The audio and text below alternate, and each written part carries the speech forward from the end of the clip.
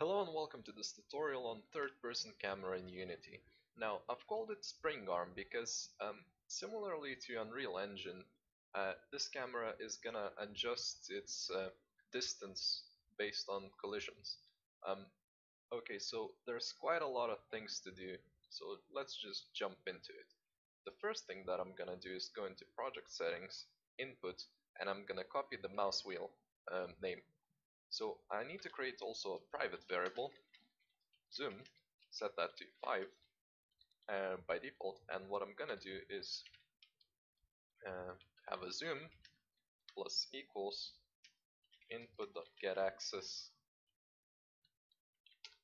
and this is gonna be that axis name. I'm also gonna have a few serialized fields for sensitivity, private vector to camera sensitivity, that's gonna be vector 2.1. Another one is gonna be serialized field private float zoom sensitivity, that's gonna be 10 by default, and I'm also gonna have yet another serialized field, which if I didn't mention, the serialized field is simply just to see private fields in editor. It helps keep the encapsulation intact. So I'm gonna have a pitch clamp, so this is gonna be 85 degrees for me. Uh, pitch clamp, so this is gonna be mathf.clamp between the value minus the clamp plus the clamp, and okay. And yet another thing that I want to do is clamp the zoom between the maximum and the minimum value, so that's gonna be a vector 2 because that will have two values. It's gonna be zoom clamp equals to new vector 2. I'm gonna clamp it between 0.5f and 25, and zoom is gonna be multiplied by zoom sensitivity. Yaw is gonna be multiplied by camera sensitivity dot x. This one's gonna be multiplied by sensitivity dot y, and zoom is also gonna be clamped, so zoom is equal to, I'll just copy this line.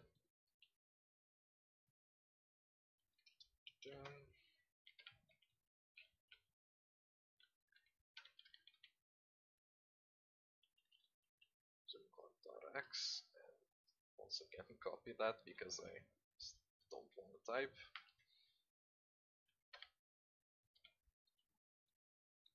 And the last thing that I'll do is just set the transform dot local position. Now, because my camera is parented to the focus point, it's in local position rather than the world position. So yeah, that one's gonna be vector3.back, which is simply -1 on the z-axis times the zoom. Save that. And once it compiles, okay. I have done something wrong with my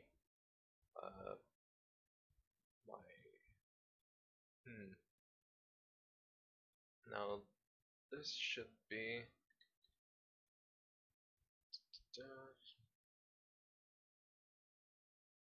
yeah, I should have done this for the zoom. Okay, save that, test it out again, and yep, now that works.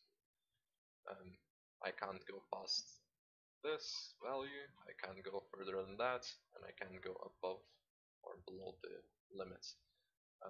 A couple of things that I'll do before collisions is just going to start function and have a cursor dot lock mode. That's going to be cursor lock mode dot locked, and I'm only gonna adjust the rotation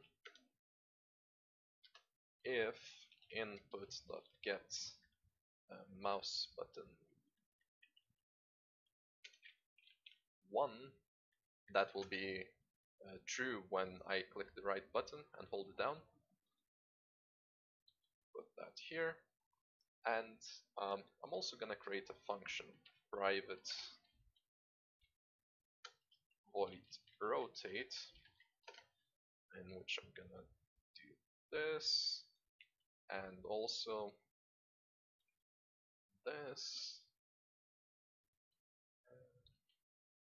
Okay, so now I only have a rotate function, and I'm gonna have another one called zoom.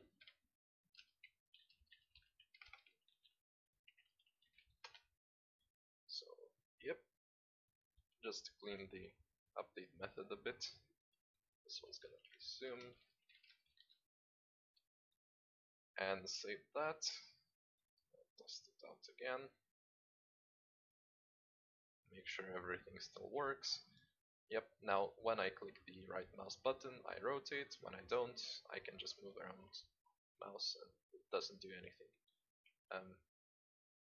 Actually, I don't need to have it locked, sorry.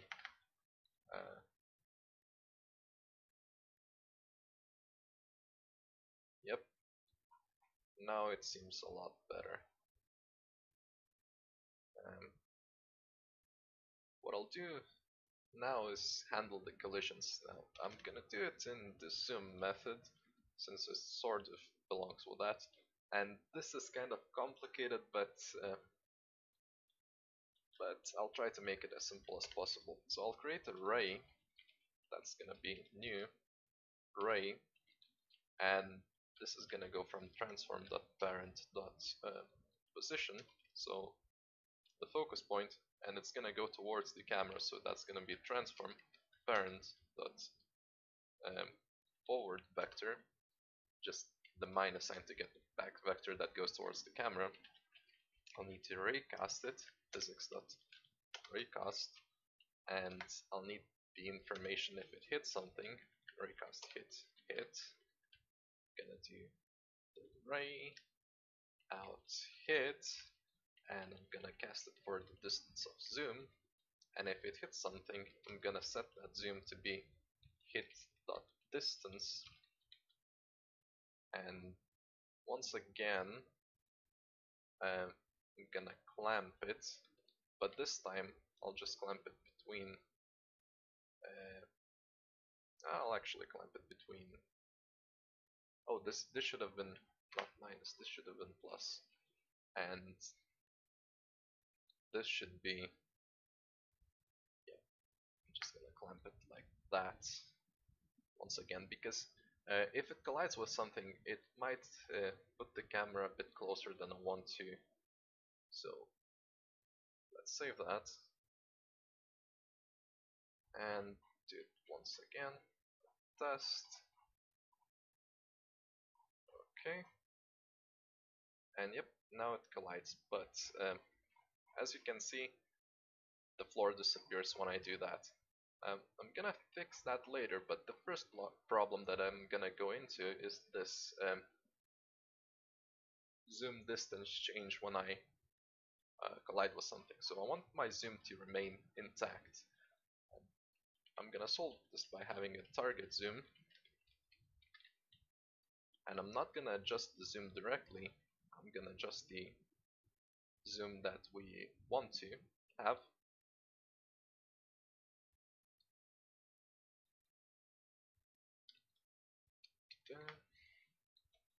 Gonna raycast for the target zoom, and if I don't hit anything, I'm gonna have zoom equal to target zoom.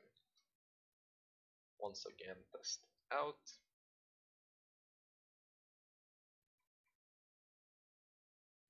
Yep, that's the behavior I want. Now, before going into that clipping problem, I'll fix this jumpiness. So when I go in behind this column, I want my camera just to smoothly transition rather than jump like this. So I'm gonna achieve this with a smooth damp. I'm gonna create a private float zoom velocity. This is just the variable smooth damp needs. I don't think you have to care about it that much. You usually just leave it as a reference.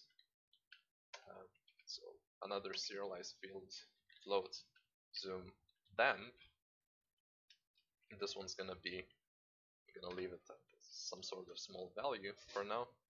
And so instead of setting it like this, I'm gonna do zoom equals to mathf dot smooth damp between the current zoom and the target zoom, which is hit dot distance, reference of zoom velocity, and zoom damp for the smoothing time. And yeah, save that. I'll also do this for when the camera exits. This is gonna be not the zoom distance but target zoom in this case.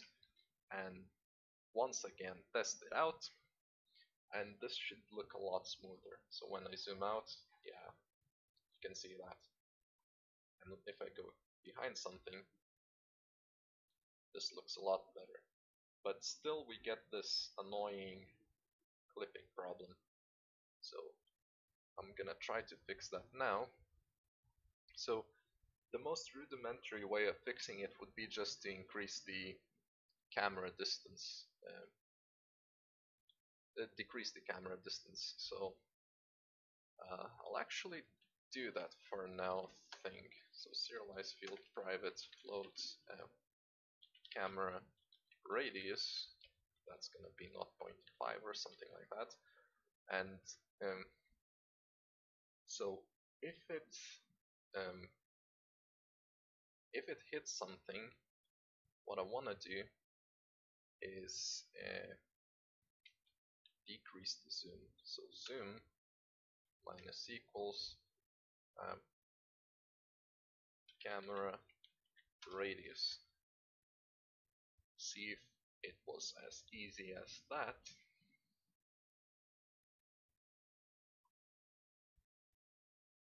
Yep, seems to have worked.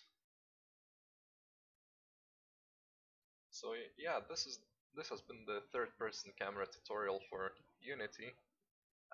Hopefully this is the camera you can use. I'll leave the code in the description because there's been quite a lot of it, so just copy and paste it. Thanks for watching, hopefully it helped, and goodbye.